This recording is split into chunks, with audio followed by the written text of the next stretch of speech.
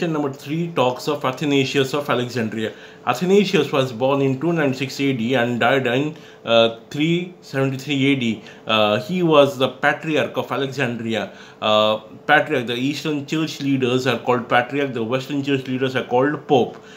He was the patriarch of Alexandria. He made 3 contributions to the practice and the theory of Christianity.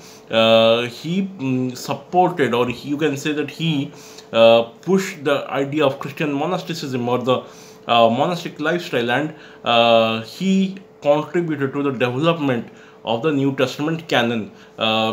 Towards his course of his life, Athanasius worked and wrote exclusively for the development of the doctrine of Christ. He contributed massively for this particular sphere of theology. He was a child of the pagan parents who were very influential, and were very well. Comparing to the education that Athanasius of Alexandria received, by that we can know that he was someone who came from a very wealthy family, and his parents also gave everything for Athanasius to receive the best of education. They hired specific tutors who were known for their wisdom, so he was given the best of everything for academics. You can say that Athanasius became very favorable, or became very close to Alexander, the bishop of Palestine. Alexander, the bishop of Palestine, what happens was he saw the academic style of Athanasius, the child, who was a child at that time. So Alexander took the responsibility of sponsoring every bit of efforts for the development of Athanasius. You can say that basically Alexander sponsored Athanasius' education. He took Athanasius with him, and he said that let him come with me and I will give him the best education that Palestine has to offer. So Athanasius goes with Alexander and spends some time together. So as this boy Athanasius grows, Alexander realizes that within this child resides a great potential to be a spiritual leader, a great potential to be a church leader. Alexander, he took Athanasius and he entrusted Athanasius to some of the best teachers for the course of time. And when Athanasius became an adult, he came back to Alexander, and Alexander appointed him to be his right hand person, or to be his secretary. So wherever Alexander, the bishop of Palestine, went, Athanasius followed him, Athanasius learned from him, and both of these men, they shared a great appreciation for one another. They never spoke wrong about one another, they never spoke evil about one another. So both of them enjoyed a great deal of fellowship. As Athanasius was learning from Alexander, he was made a deacon in Alexandria. He was made as a deacon in the church in Alexandria.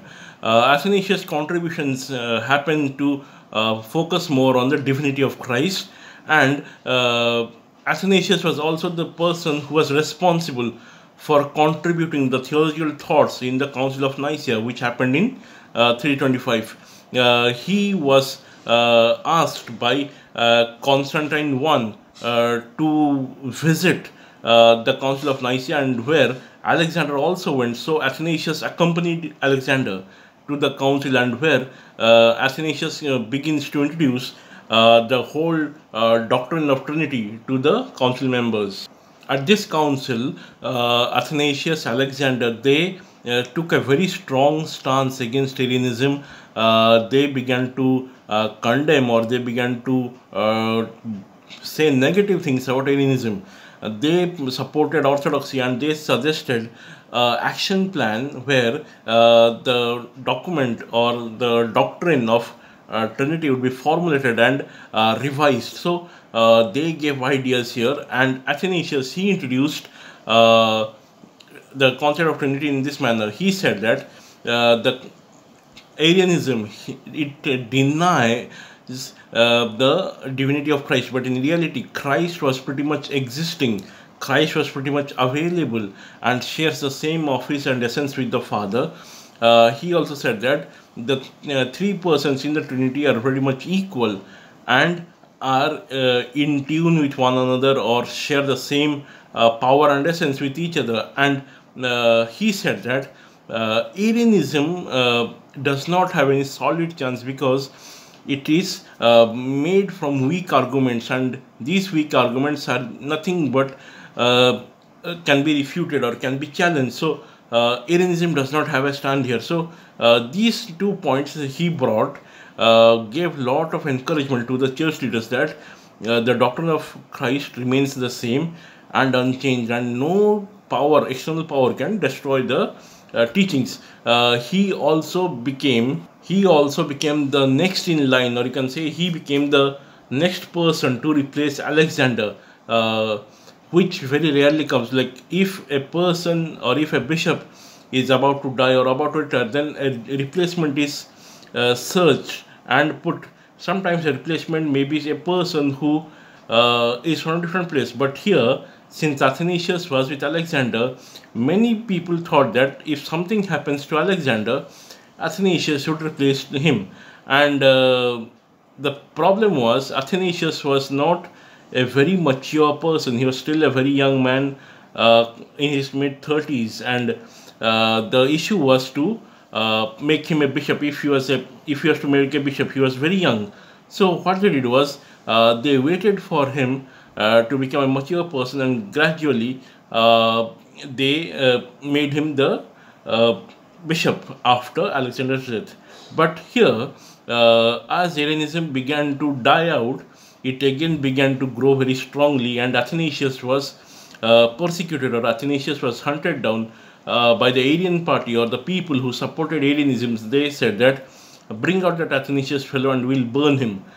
So Athanasius, what happened was, in order to save his life, he began to stay far away from the Arian supporters.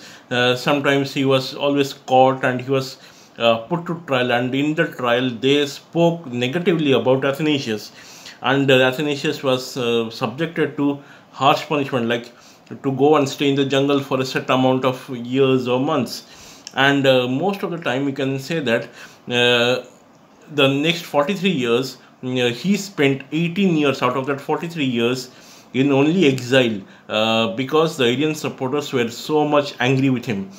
Despite that, Athanasius continues to write on the divinity or the doctrine of Christ. He continues to push the agenda that what we have been taught from our beginning is very much correct, and there is nothing error in that. And he continues to build arguments against Arianism and says that Arianism has no hold upon Christianity, and this is what you need to avoid, or this is what you need to believe on Christianity. So he makes a comparison of both Christianity and Arianism, and makes Arianism look weaker in arguments, make weaker in rationality, and make weaker in theological points. So people were able to see that work of Athanasius and understood that Arianism is something which is a little bit weaker compared to Christianity, and people's faith in Christian religion began to become very strong. Athanasius was always hiding from the Arian supporters, and gradually, when Emperor Valens came to the throne, he allowed Athanasius to come back and serve as the bishop of Palestine. But here, Athanasius was very tired or very old from running away from all these people, and finally he just remained as a quiet person. He did not had any issues with any persons, and continued to serve the church very quietly and willingly. So Athanasius made his life very quiet. At the same time, he was always very fearful, and some even say that Athanasius kept an eye always open while sleeping, because he was always fearful that the Arian supporters might come and kill him in his sleep. And so much so was the life of Athanasius that he did not meet with anyone, or he did not speak with anyone, but he continued to do his duties. He was a very able church leader who was able to monitor, or he was able to control some of the uprisings on Arianism and brought him under control. So Athanasius of Alexandria in lecture number 3.